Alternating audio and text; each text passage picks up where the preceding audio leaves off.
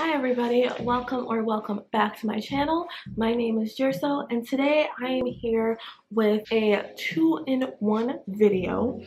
I'm gonna do a little tiny, just a little bit tiny book haul. You know, at this point, no one is surprised, no one is shocked, and no one better come for me, okay? And then I realized I haven't done a recent reads or a wrap up on my channel yet, so I figured I would just start with like a recent reads video. I haven't read much anyways, but I figured I would just wrap those books up before I move into my monthly wrap up format. But first, don't forget to like and subscribe, and let's get into the video. Okay, so first we're going to be starting with the books that I've recently purchased. I got about, let me hold them up here. I got about 5, can I count? 5 that I recently got, and by recently I mean it came in the mail today. So the first book I got was Graceling by Christina Cashore. This is a fantasy book about a girl who has a special power. So people in this world who have a special power are called Gracelings. Her special power is to kill. Because she has a special power, she basically has to work under the king, who happens to be her uncle, and she works under the king as basically his thug, killing whoever he wants her to kill. And then she meets a prince who's graced with combat skills, and she starts to learn more and more about her power, and yeah, typical fantasy. The next book I picked up was The Henna Artist by Alka Joshi.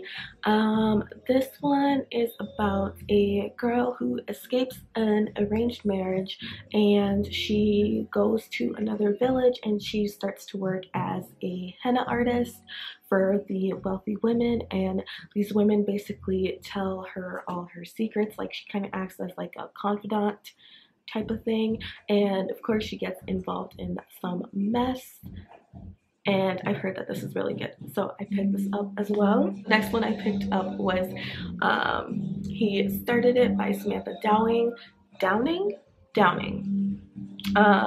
So I'm currently reading what's the book called? I'm currently reading My Lovely Wife by the same author, and I'll talk more about that later, but I'm really enjoying it, so I decided to pick up her recent release. And this one is about a group of siblings who haven't really seen each other in a while and don't really get along, and then they get a note, I think, from their dead grandfather saying that they should take this road trip all together. So they do, and I think there's like a murder mystery type thing in it, so I'm really excited about this one, and I think it's going to be really good. So the next two I got from my Book of the Month subscription box, and I was so excited when I saw that this was one of the options for October. This is The Invisible Life of Addie LaRue by V.E. Schwab. This is probably one of most anticipated books of this year. It is about our main character, no shock, Addie LaRue, who makes a deal with, I think, like a demon or something, that she wants to have immortality. So she strikes this deal, and the only trade-off with this deal is that anybody she comes across will not remember her. She is easily forgettable. She can't really leave her mark in the world or on the world. And then one day she meets this guy in a bookstore who remembers her. So I've heard nothing but good things about this. It's kind of like a slow burn, like, just, I heard it just pulls at your heartstrings, and I need to feel things right now. So I'm so excited to read this. The last book that I picked up is also a Book of the Month subscription pick. It's The Girl in the Mirror by Rose Carlyle. This one is a suspense thriller, so I don't really want to reread the synopsis, but what I remember is it's the book about two twins, and one of them is trying to kill the other. And that's all I know, and that's all I want to know. When I remember reading the synopsis, and I thought that it reminded me a lot of A Simple Favor with Blake Lively and girl from Pitch Perfect. So I actually just spoiled that movie. I'm so sorry. But this reminded me of that, and I didn't really love that movie because of the twist, but I think I'm gonna give this book a try and see if I like it. Okay, so next we're gonna move into my wrap-up section of this video. I have about 4 books that I've recently read, and then one that I am currently reading, which I will probably finish the day that I'm filming this video, so I decided to include it anyways. But I don't even know where to start. The first book that I read, I think I read this in the beginning of August, was The City of Brass by S.A. Chakraborty. I was seeing this book everywhere. There were so many rave reviews and everything like that, so I picked it up. It's about our main character, Nari, and she is basically a scammer. She performs like these religious rituals, but she's not really doing anything. So one day she is performing her fake ritual to get money, and she summons a jinn, which she didn't really know that she could do. And so the jinn's like, how did you summon me, type of thing. And they basically go on this whole adventure to the city of Brass called Daevabad, and it is a dual perspective story. So you get to see Nari going on her adventure with the jinn that she summoned, and then you also get the perspective of Prince Ali, who is in Daevabad, and there's a whole bunch of political issues that are happening in Daevabad, and Nari goes there because I can't say that because I think that's a spoiler. That was a really bad description, but like I said, I saw this book everywhere and everybody loved it. People were reading the entire, this is the first book of a trilogy, by the way. I own the second book, but I haven't read it yet. So initially, I don't know, I'm conflicted with this book.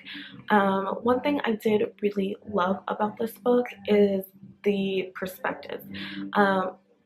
The dual perspectives were written in such a way that just kept the story going, and it was weaved so perfectly together because Ali was already in the city of Brass and Nari was traveling to the city of Brass. Nari would have a question and have didn't know much about the city, and the jinn she was traveling with would tell her about the city, but then we'd get to Ali's point of view and he would elaborate even more, so we would know more about the political things that are happening in Daevabad at that moment. And I felt like the author really did an excellent job with weaving in the two POVs and incorporating that into the story. I really enjoyed that.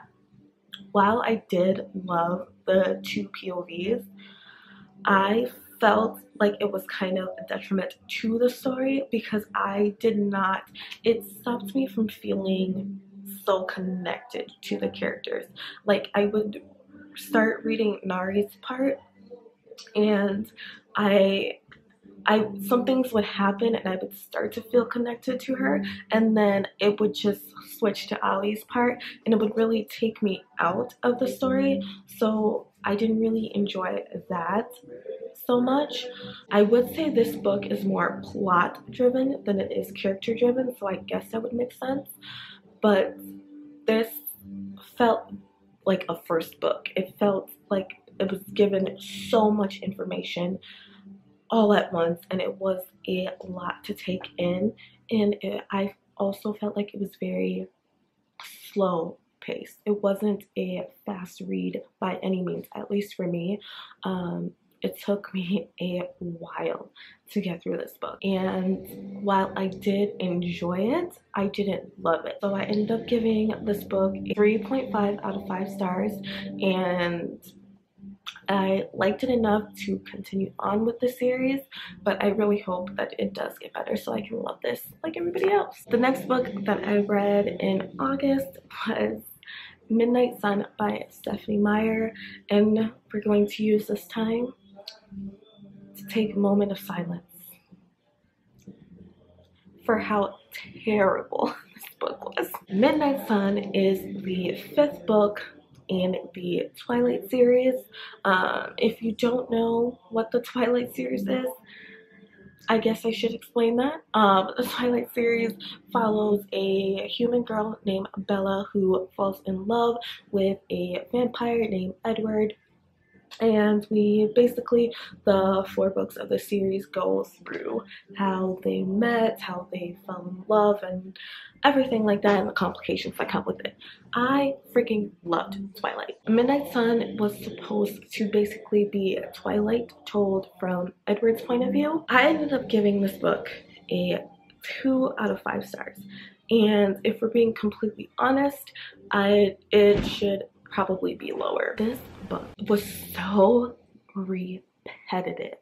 I felt like every page told me the same thing over and over and over again. One of the other issues I had with this book was that there was some new information given, like we got to learn more about the Cullens and Edward, which I really enjoyed. If I have to say, I really loved that we got more of the backstory of Alice, Rose, Emmett, Jasper. Like, we got deep in there, especially Carlisle and Esme. I absolutely loved that. But everything else I felt was just, I did not like. I did not like Edward's character at all. And then they also made, like, the way this was written, it made Bella seem completely different than what she was in Twilight. It felt like she was like this, Stephanie Meyer wrote her as this nice, sweet girl who's just trying to help everyone. And I was just like, I did not get those vibes in Twilight at all. Like, I don't know where that came from. Something that really annoyed the crap out of me was just, my thing is, I don't mind unlikable characters. In fact, I welcome unlikable characters in books. I feel like it makes the book, it could make the book better. The unlikable characters in here didn't really do anything. Like, they made Jessica, I think, yeah, Jessica into a complete bitch. Like, she was so bratty, and I just did not like her, and just hearing her thoughts from Edward's point of view, and Edward just didn't tell Bella at all, and I was like, where's your loyalty? You need to be telling her to stay away from this girl. That is not her friend. And then there's this whole thing with Rose and why she was, like, they added an extra explanation of why Rose didn't like Bella. That wasn't needed. And I don't know. I was really disappointed. 2 out of 5 stars, should be lower. And I'm not going to go on ranting about this one any longer. The next book that I picked up was Luster by Raven Leilani. I gave this one a 2 out of 5 stars as well. Luster is at first I thought it was a romance, but oh, I was wrong. I was so wrong. I would describe this as more of a contemporary. This book follows a girl named, I've already forgotten. It follows a girl named Eddie who finds herself in particularly sketchy situations, and it's no different when she starts an open relationship with a married man named Eric. I had high hopes for this book, and I think it's because I went into it thinking that it was going to be a messy romance, but it was not. It is more of a journey through Eddie's life, of how she got to the point of the open relationship and just how she constantly messes up, I guess, or gets herself in situations where it's just like a little sketchy. I felt like this book did a lot in not a lot of pages, and it was very hard for me, one, to connect with the characters, and two, to follow really what the story is about.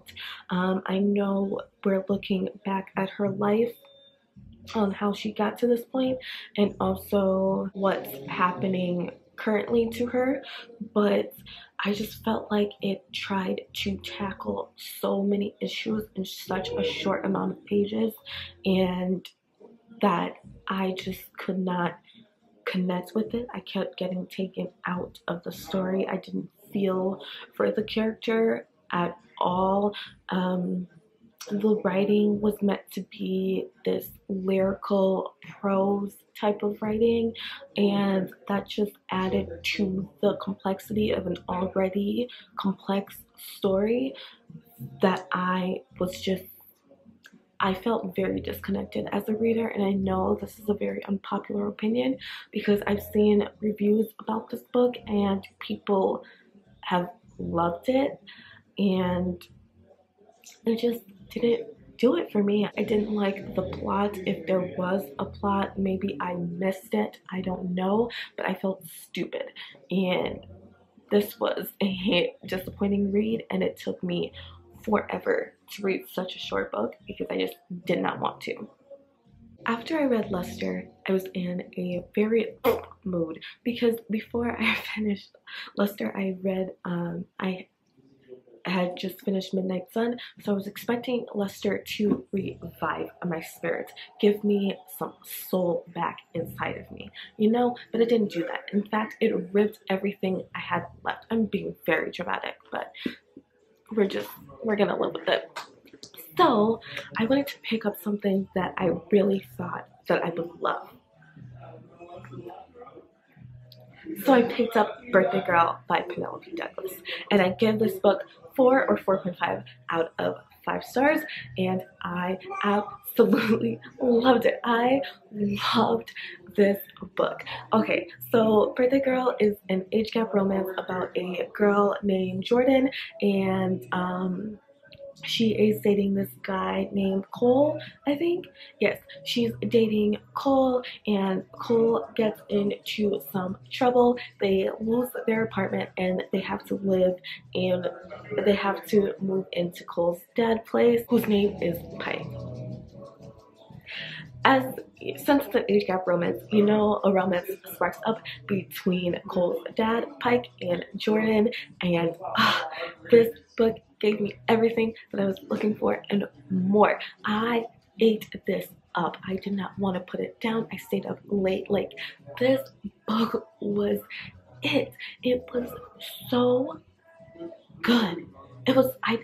See, this is the problem. Once I love a book, I don't know how to say what I loved about it. I think I loved, like, I don't have words. The words escape my mind, apparently. But I loved the characters in this. I loved the emotions that it got out of me. I loved the love interest. Pike was just, love it. Jordan, like, at first I didn't like Jordan because I felt like she wasn't speaking up for herself. She was letting Cole walk all over her, but then she was not taking no one's shit. She was on it. She killed it. She was badass. I loved this book. Absolutely love it. Would recommend. It does have some pretty explicit scenes though, so if you don't like books like that, then this probably won't be for you. But I thought it was so good. The reason why this book did not get a 5-star rating out of me was because I felt like the ending was a little rushed. I feel like we could have kept it at the suspense of, like, we could have kept it at, we know they're going to stay together and this is where they are now, but the author took it one step further, and I felt like that was moving a bit too quick. But otherwise, I absolutely love this. Lastly, we're going to go into the book that I'm currently reading. It is My Lovely Wife by Samantha Downing. Girly. This one is about a normal husband and wife couple who you learn that there was kind of like something off with them, and it turns out they just got bored one day and started killing random women. And I am loving it. There is this suspenseful thriller mystery aspect to it, and the characters are so screwed up and messed up, and at the same time you're kind of rooting for them to not get caught. I am loving it so much, and I'm so confident that this is going to be either a 4 or a 5-star for me. That is it for today's video. I hope you guys really enjoyed. If you do happen to pick up any of the books that I showed today, comment down below and let me know how you like it. I hope you guys enjoyed today's video. Don't forget to like and subscribe, and I'll see you guys with another video soon. Bye!